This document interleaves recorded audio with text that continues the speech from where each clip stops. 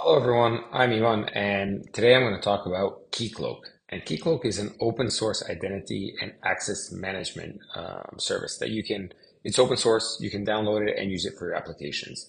You can think of Keycloak as an open source version of Auth0, which you've probably used if you use a lot of applications on the internet, including ChatGPT. Anyway, here at Daytona, we decided to use Keycloak for our authentication management. And so when you spin up your Daytona, you have to log into Keycloak to be able to add other IDP providers or identity providers, right? And so I'm going to show you my screen right now.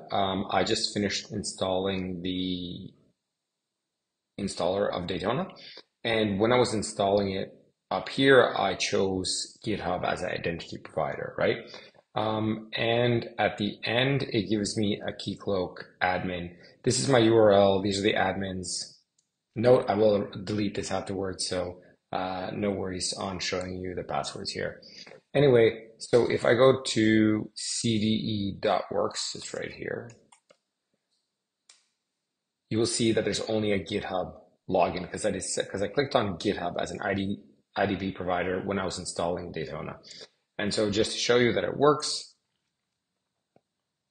I'll log in with my GitHub and I can create a workspace and only my GitHub is here. Also, if I go into my settings, I only have GitHub as a Git provider, right? All right. So now if we go back to here and copy this URL, so copy this URL. We get to the Keycloak administration console, which we click on, and we have to log in with the credentials that we were given at the install. Remember, if you're installing Daytona, that you absolutely have to save this in a safe place because you won't be able to recover this password. Anyway, username admin, password, the one I just set. I'm not setting this password. Anyway, welcome to Keycloak's dashboard. The only thing you have to be looking at right now is switching from master to default. That's the first thing. And then we move down to identity providers.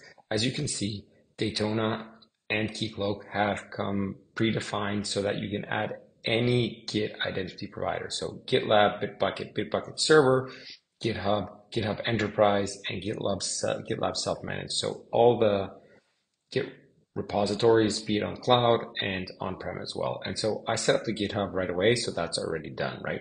And so for this example, I'm going to go through GitLab. And so basically what we do is we enter GitLab here. Here it is. And then we go into our GitLab. So basically you click on your profile right here, then you hit applications, and then you create a new application. Create a new one. The name of the application will be CDE works, as that is my URL. The redirect is from Keycloak, so I copy this over here, right here. And now I'm going to have to define a few things down here, what we have access to. So we need read-only access email to profile to open ID to the user's personal information, read access to user, allow endpoint access to repository, and the read access to the API.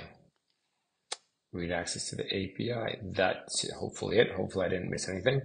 And I save the application, right? And so now I have my callback URL, which I will copy and put into Keycloak. Oh no, I already did that, sorry. My bad. The application ID, which I copied, I'll put it here. It says client ID, application ID, but same. And here you can copy without seeing the secret. And I copy the secret and I paste the secret. After we've done that, we hit enable up here, and then we hit save down at the bottom. Save.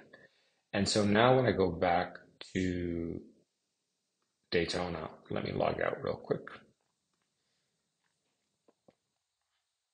As you can see, it's already here. Now I have GitHub and GitLab. And so I hit GitLab. It will ask me to authorize CDE works to my account. I say authorize, and it should magically work. Oh, interesting thing. Daytona already checked as my GitLab and my GitHub accounts are using the same email, my Gmail address, it will ask, can I connect the two accounts? And I will add to existing account. I then have to re-authenticate with the original one just to make sure that it's me. And I'll do that. And now I'm in. And as you'll see in the settings, I now have both GitHub and GitLab here. And when I go to workspaces, I hit create and I have all my GitHub and GitLab repositories. So that's it. That's a little how-to guide to use Keycloak as authentication provider for Daytona, but you can use it for anything else basically. And Keycloak supports not only Git providers, but basically all other types of providers in the sense of Microsoft, Gmail, and all the others that you can probably think of right out of the box. So Keycloak is pretty awesome. If you're thinking about authentication, definitely check it out.